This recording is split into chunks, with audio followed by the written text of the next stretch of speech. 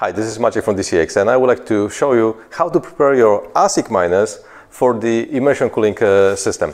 It's lots of questions how to do it properly, and actually that's a very simple process. It doesn't take much time. There you go. I will show you how to do it. And it's a little bit different procedure depending on the miner, if that was previously used on an air cooling environment or not. But basically the steps are more or less the same. So you can see I already removed lots of the fans here. If you will see here, that's one tube miner. It's actually X7 miner.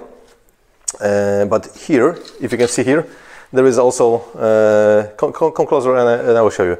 It's S15s, and as you can see, it's already prepared for the immersion.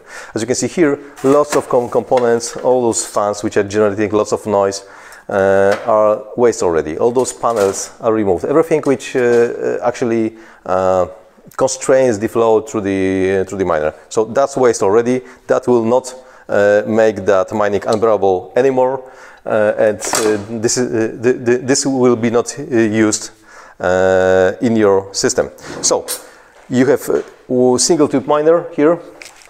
And what we need to do is we need to first remove the hash boards. And if that was used previously,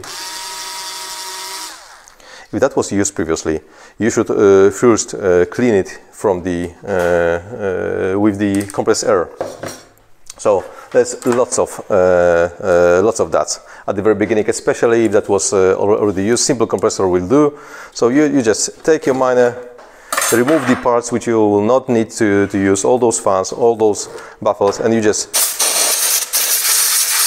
clean it very carefully. And you do it very carefully and thoughtfully through all the miners components. So you remove all the dust you can find. That was already cleaned, as you can see. If you, I already have a little bit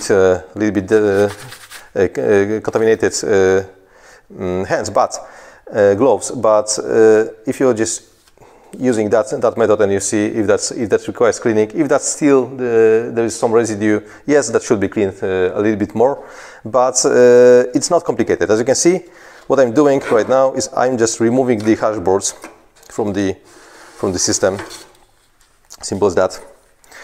I assume that hash board has been already cleaned, so I'm cleaning it even more with the compressed air, removing all the dust, everything which is left, and then I go to the next stage of cleaning. So cleaning with the brush and with the alcohol. Yep, we use alcohol not only for drinking but also for the cleaning. There you go. There is a EPA alcohol, isopropyl alcohol. It's dielectric. It will not hurt your equipment. It will not damage it. And as you can see, we are doing that with the good idea would be to use some of those alcohol as a first bath, then remove that alcohol, as you can see here, with the maybe from that side will be easier to see. That's already used, and that goes to filtering. If you will filter it, it will lose all that contamination here. That was probably the first cleaning. That was the that was first cleaning, as you can see with the color. That was the second cleaning. And that is third cleaning here, right? And it can be reused multiple times. Some of those will evaporate, but not that much. And the process is very simple. Maybe from that side, the process is very simple. What you do is you just use the alcohol. You just take the container. It can be a plastic container also. It doesn't have to be glass. But it's easy to clean after the operation. And you take the brush and you just do like this. You just do the detailed cleaning of each of the hash board. Just clean it, then wash your brush, and then clean it again and again and again and again. As you will be just satisfied with the cleanliness of the miners of the hash boards, and you can do it multiple times. If you will take the brush with the long hair, then you will reach all the gaps here between the fins of the end channels of the heat sinks, and you do the same from the one side, then you do the same from the other side. Some of our customers are using also ultrasonic cleaners. It's not really required. It's of course depends on how much your miner is dirty. As I said, you take white glove, you just check it, and if that's still clean after trying, it's fine, right? It's enough already. So you clean it, you install it in the enclosure. Of course, the enclosure must be also cleaned, because we will be still using it.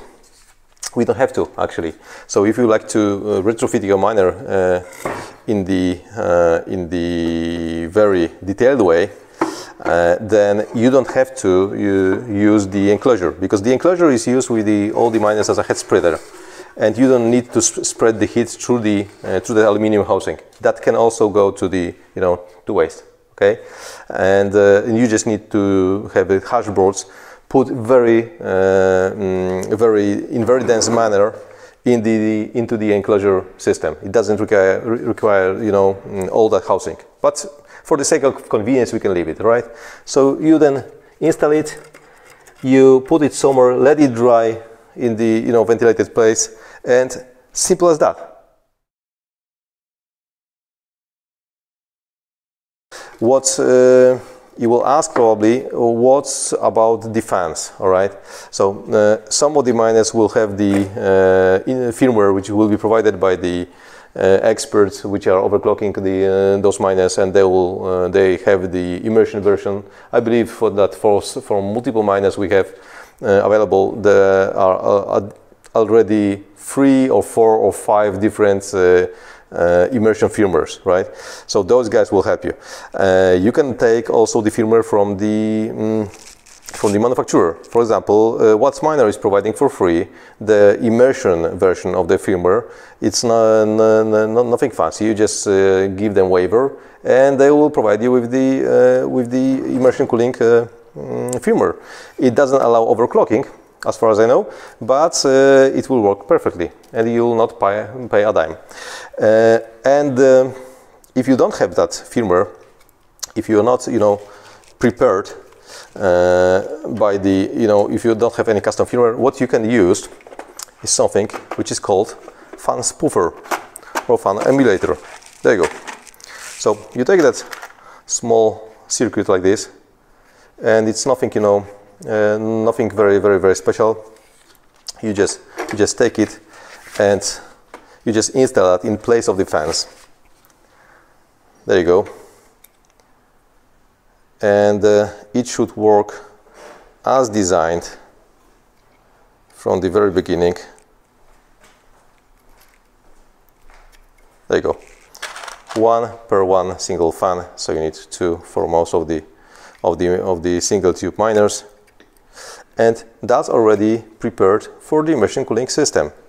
Simple fan spoofers, which you can also provide, and they are also available within the multiple sources. After that, see here. After that, you just place the miner carefully into the immersion cooling system. As you can see, there's enclosure located within the frame of the rack system, and as you can see here, these are 20 miners inside, so quite a density.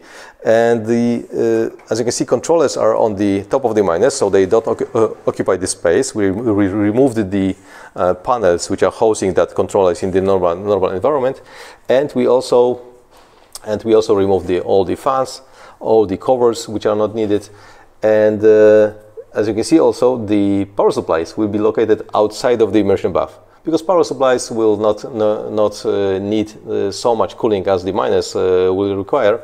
So we will basically remove them and put it on top of the miners or outside of the enclosure, so it's so it's convenient to operate them.